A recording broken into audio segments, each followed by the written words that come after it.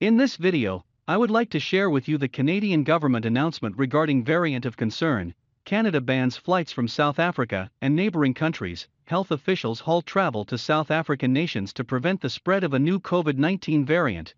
The Canadian government announced that it will limit travel to Southern Africa, a region which has reported cases of a new COVID-19 variant of concern. As of November 26, all foreign nationals who have traveled through the 7 affected countries in the last 14 days will not be allowed to enter Canada. The affected nations include South Africa, Namibia, Zimbabwe, Botswana, Lesotho, Eswatini, and Mozambique. Canadian citizens and permanent residents will be allowed to return home, but they will have to fly home indirectly, passing through a third country where they will also need to take a molecular COVID-19 test. Thank you for watching and please subscribe to my channel. See you next video. Take care.